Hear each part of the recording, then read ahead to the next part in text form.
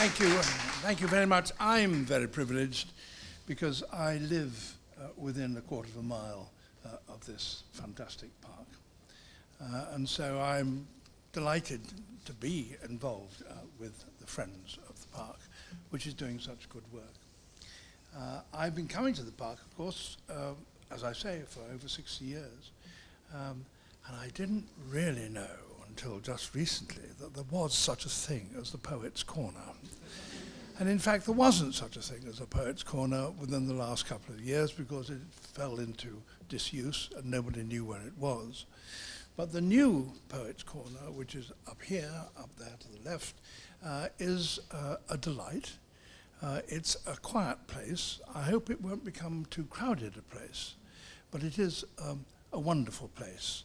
And with this view ahead of us, what more could anybody want to something within a few yards of where he lives?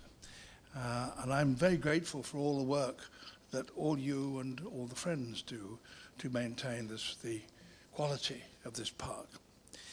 Well, I may not have known about the park. I did know about Mr. Thompson as a poet, though I happened to get a bit confused because, of course, there's another Thompson who was a 19th century poet, and then I know Thompson wrote The Seasons, and then I wondered whether that was the words for the Haydn's oratorio, but it wasn't. But there is, in fact, something that every person here knows absolutely backwards of his verse. And just in case you don't know what it is, it's Rule Britannia. He wrote Rule Britannia. He also wrote number of other things which have entered into our language.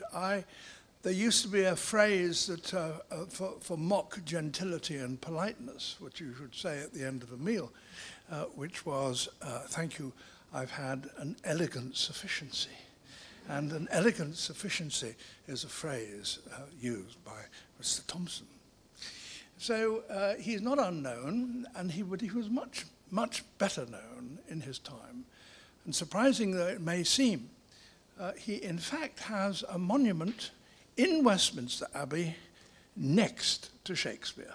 Think of that. So thank you, Thompson and The Seasons. And thank you too for coming this afternoon.